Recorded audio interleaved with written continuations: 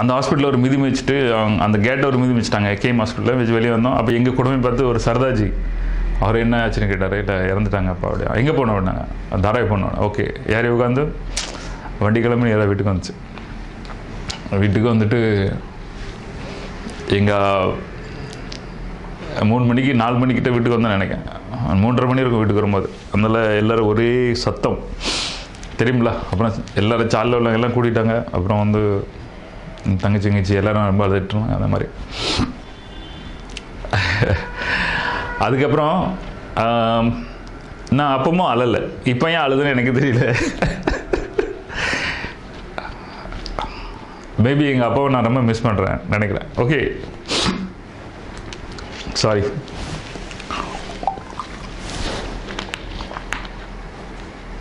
Okay நான் அதுக்கப்புறம் அன்னைக்கு ஃபுல்லாக அழலை. எனக்கு தெரியும் அதுக்கப்புறம் நம்ம என்ன அடுத்து நடக்க வேண்டிய காரியம் என்ன அப்படின்னு எல்லாருக்கும் சொல்லணும். எல்லோரும் சொல்லுது ஆஃபீஸ் ஃபோன் பண்ணி சொல்கிறது, அங்கே சொல்கிறது எல்லாம் சொல்லிவிட்டு எல்லாம் ஃபோன் பண்ணேன். அப்புறம் எல்லாம் அரேஞ்ச்மெண்ட் பண்ணிட்டு இருந்தேன். எங்கள் அம்மா தம்பி தங்கச்சி ஃபேமிலி வந்தவங்க போனவங்க எல்லோரும் அழுதுட்டுருக்காங்க. நான் மட்டும் அழவே இல்லை. எனக்கு ஒரு நாள் பயமாக இருந்துச்சு. ஒருவேளை நம்ம அப்நார்மலாக இருக்குமோ அப்படின்னு ஒரு பயம் வேறு இருந்துச்சு. ஆனால் இறந்த அந்த இடத்துல 2 சொட்டு இருந்துச்சு. அதுக்கப்புறம் நான் கண்டினியூஸாக அழவே இல்லை. நான் எதை எப்படி செய்யணும் என்ன செய்யணும். எனக்கு வயசு 17 அப்போ. ஆனால் இப்படி நடந்துகிட்டு இருந்தேன் நான். அன்றைக்கி ஃபுல்லாக போச்சு. ஈவினிங் ஆச்சு. ஈவினிங் 3-4 மணி ஆகிட்டேன்னா வெளியே வந்து எல்லோரும் வரது வைக்கிறதுக்கு பாடி எடுக்க நேராக இருந்துட்டு அது மாதிரி ஒரு 4:30-5 ஈவினிங் எடுக்கிற நேரத்தில் நான் கீழே உட்காந்துருந்தேன். அப்போ வந்து அந்த பாடைகள்லாம் கொண்டு வந்துட்டாங்க கட்டி அதை கொண்டு போகிறதுக்கு. அந்த பாடை கொண்டு வரும்போது நான் கீழே உட்காந்துருந்தேன். என்னையை க்ராஸ் பண்ணி அந்த பாடை கொண்டு போனாங்க. அது என் கண்ணு முன்னாடி க்ராஸ் ஆச்சு. அதை பார்த்தேன்.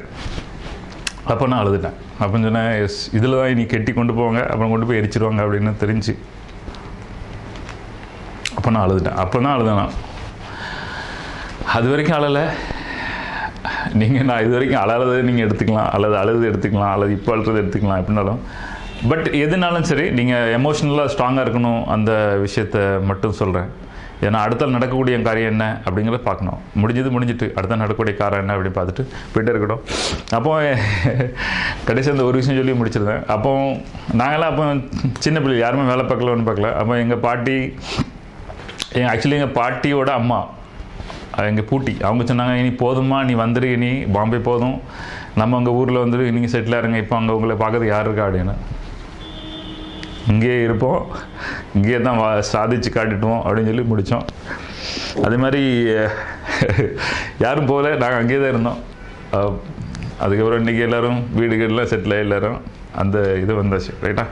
ஸோ எனிவே பயப்படாதீங்க. எதுனாலும் அடுத்தால என்ன பண்ணணும் என்ன நடக்குன்னு பார்த்து லைஃப்பை ஹேண்டில் பண்ண அவ்வளோதான். ரைட்? தேங்க்யூ.